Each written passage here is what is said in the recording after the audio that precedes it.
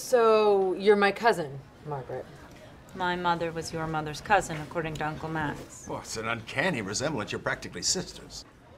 Why aren't you home for Christmas? This time of year, I prefer to be in Philadelphia, away from my family and all those kids. You don't have children? Keep your eyes wide open before marriage and half shut afterward. I never got to the half shut part. What's your excuse? For not being married, I don't have an excuse. I just have very good reasons. Like what? I think that marriage is something you need to have a reason to enter into. I never found that reason. I totally agree. Experience keeps a dear school, but fools learn in no other. You see, Margaret is a big fan of Benjamin Franklin.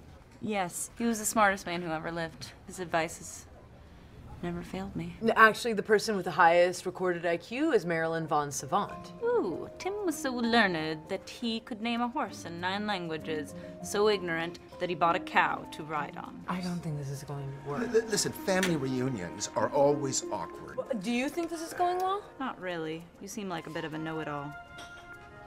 Nice to meet you, but I'm going to El Salvador for Christmas. You both are welcome to use my place over the holidays. He that won't be counseled can't be helped. I told you to keep to Ben's scientific stuff.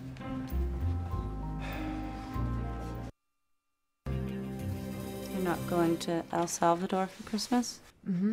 You don't strike me as someone who's flexible about their schedule. Well, I took advice from someone who knows more about families than I do. He that raises a large family does stand a broader mark for sorrow, but then stands a broader mark for pleasure as well. Well, that's sort of what he said, but without the pleasure part.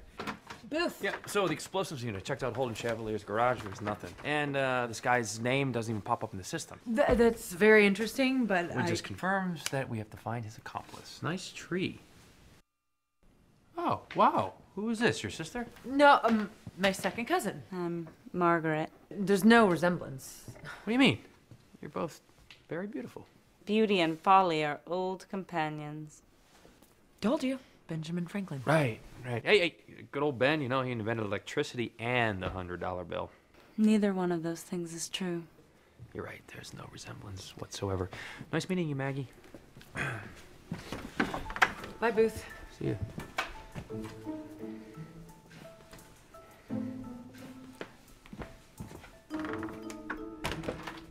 That's my partner. He's FBI. His eyes are too small to be really handsome.